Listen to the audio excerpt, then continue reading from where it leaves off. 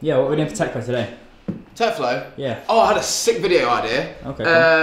Networking video. Right. People love them. Yeah. Let's do it. So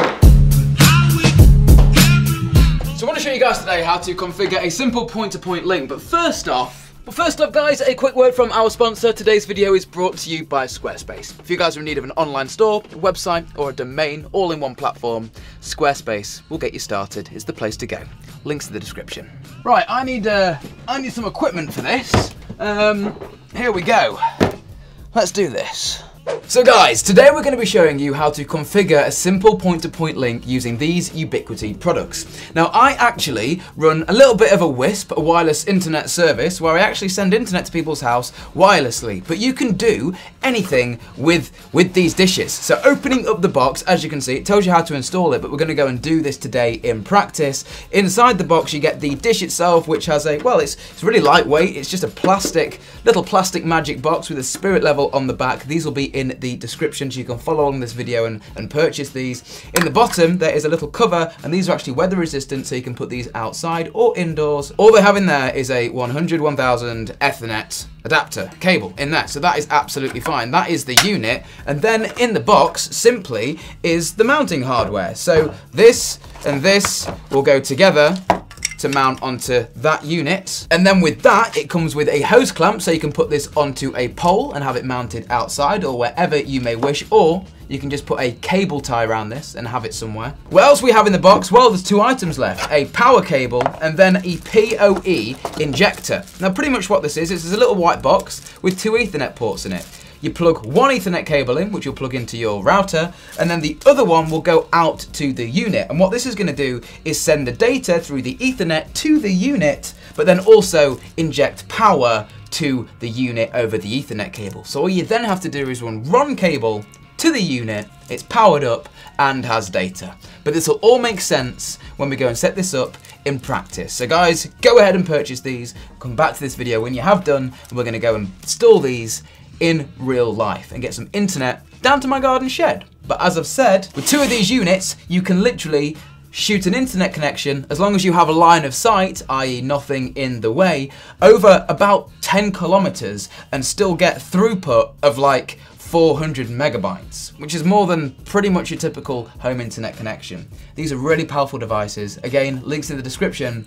Let's go and set these things up and get internet to my shed, or we could even spread it 4 miles away.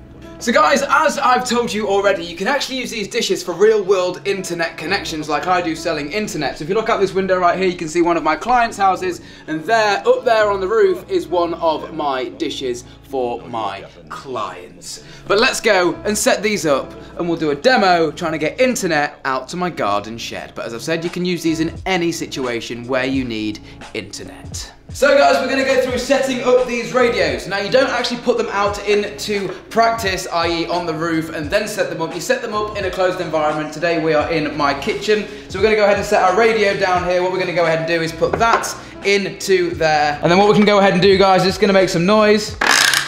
Tighten that onto there, and then we have our mounting system installed. Simple as that, and we can clamp this on to a post or anything to get our adjustment. Now in the box we have our power cable and power over Ethernet injector, but as you can see down here, I've already got one set up so we can configure the radios. So what I'm going to go ahead and do is plug in our power over Ethernet box here, and then run a little Ethernet cable from it, plug it into there, and as you can see, our radio will power up. Give it 30 seconds, and then we'll connect to this thing via Wi-Fi on our phone. Right, so it's been about 30 seconds. The unit has now powered up. It's give off a Wi-Fi network as to which I've connected to. I've launched the U-Mobile app, which you can get on the App Store, Google Play Store. I'm gonna click the plus button to discover this device. As you can see, guys, the unit has now taken 30 seconds to power on. I've connected to the Wi-Fi network that it's given off, and it's displaying me with the unit there. So I'm going to go ahead and click on the unit to go in and configure it. Now, once we've gone ahead, guys, and clicked on the radio, it's going to ask us to accept the licensing. We're going to go ahead and click continue, and now we're into the radio, ready to configure it.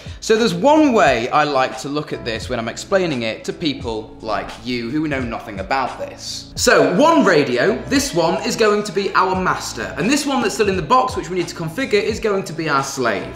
i.e. this one's going to give off the signal and this one is going to receive it. So once we're into here, guys, I'm actually going to show you how to quickly configure these radios. So you can go ahead and buy these radios, go ahead and come back to this video and configure them yourself. So wireless mode for our master, we want to change this to access point, point to point. Yeah, these are point to point links, and this one is the access point. And then we're going to change the SSID or the name of the network just to TechFlow, all caps. Doesn't really matter what you call this. But then we're going to give it some security, WPA2, and I'm going to put obviously here just 1, 2, 3, 4, 5, 6, 7, 8. But I suggest you guys do it a little bit more securely. Going to put my channel width down to 20 megahertz, and then what I'm going to also do is go down here and we can go ahead and adjust the power of the radio. So this power here, 17, is the maximum power of this radio. This is going to be dependent on how much power and how far the radios are going to be apart. Seeing as these radios are just going to be, well, one on my house and one at one end of my garden at my shed, I can turn the power down. So I've turned the power all the way down just to 5 dBm. And now I'm ready to save these changes. And because Ubiquiti really care about the people that buy these radios, when you click save changes, it's going to ask you just to change the administrator password for the radio so no one can hack you. And now, guys, when you've done the wireless settings, there's one more thing we need to configure on our master radio. And for that, we're going to go ahead at the top and click on network, and then we're going to click on management network, and we're going to change the IP address to 192.168.1.67. And then we're going to go ahead and just click done. And then, of course, click to save these changes. Radio 1, our master radio, is configured. And now it's just popped up on my phone after 2 seconds saying the configuration has changed. That is our master radio configured. So we'll unplug that, set that off to one side, and get out our second radio. And we're going to set this one up as our slave radio to receive the signal from our master radio.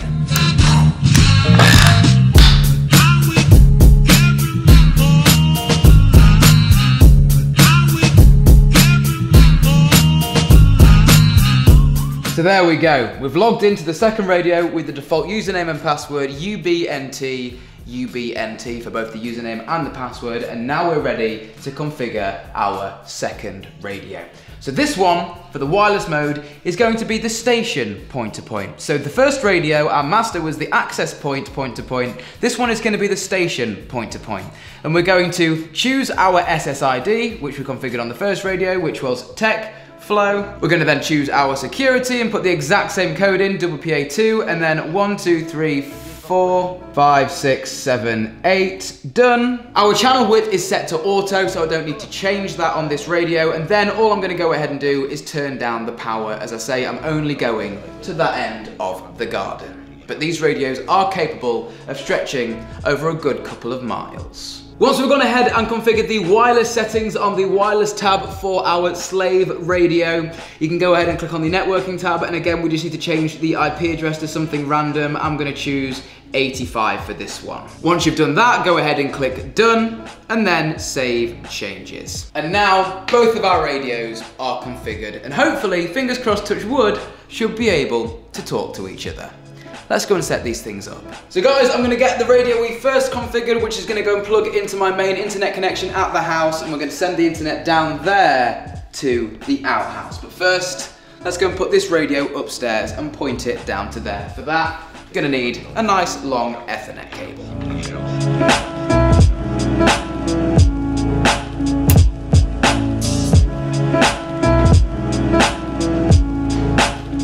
So guys, you know those little PoE injectors that came in the box? What I've gone ahead and done is plugged an Ethernet cable into my router that has internet in my house, into the LAN port of the PoE injector, and then I've got this long cable plugged into the PoE side of the PoE injector, which is then supplying the power to this and the data through the one cable. It's a PoE injector. It injects power into the Ethernet cable, and what I'm going to suggest is mounting this up properly.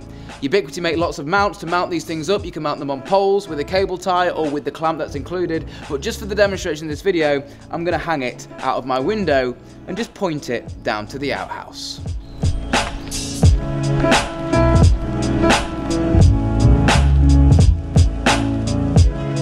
So So guys, as you can see, we have our dish unprofessionally mounted, and I do not recommend mounting it like that. This is just for demonstrational purposes, trying to show you guys how to do this. Here we have this end, our slave dish, the second dish we set up. Gonna go ahead and plug this into this Ethernet cable that I have just ran out here, like so. Gonna plop on our protective cover, and what I'm going to go ahead and do, guys, is cable tie this to this drain pipe right here. This one installed semi-professionally now, at least. And then what we can do is use Ubiquity's genius mounting mechanism here to tighten this up and aim this towards our other dish. And it also has a spirit level on the top to make sure that we get it all nice and level. And there we go, looking all nice and level.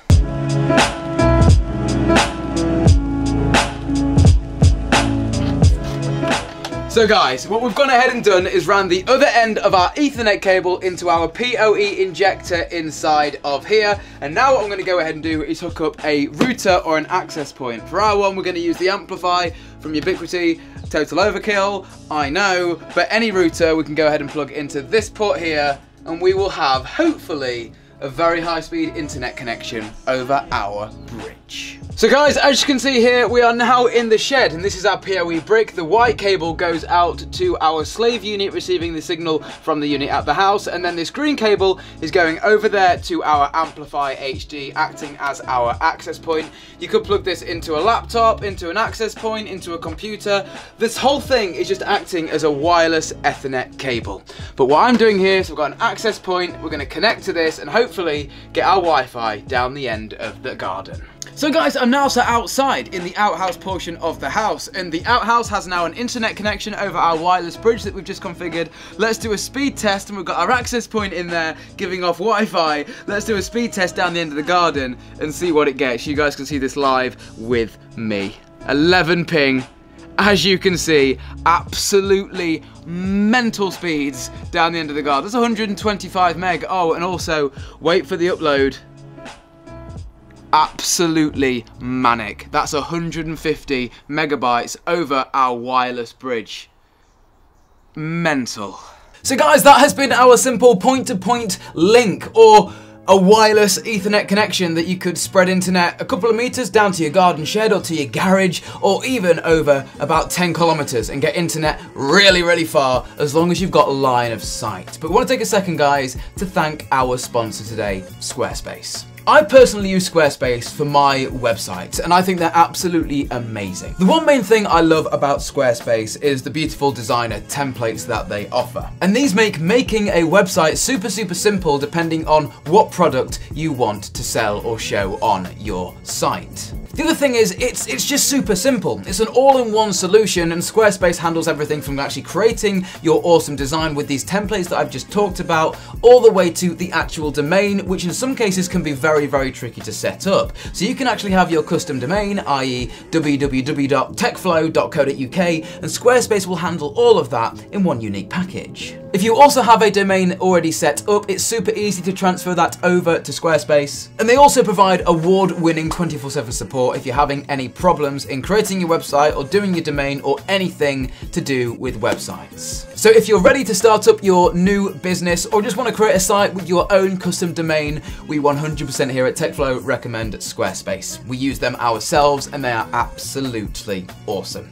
All the links to them are down in the description. And Squarespace, thanks for sponsoring today's episode. So again, guys, thanks to Squarespace for sponsoring today's video, and these have been the Ubiquity bridges. I'll put these down in the description. They do a whole manner of different bridges, but the setup is the same depending on your needs. These ones, as I've said numerous times, can go up to about 10 kilometers, but they're amazing just for getting an internet connection over a couple of miles, or even just down to your garden shed or garage, or across the road to your neighbor's house. Mine has been Alex, this has been TechFlow.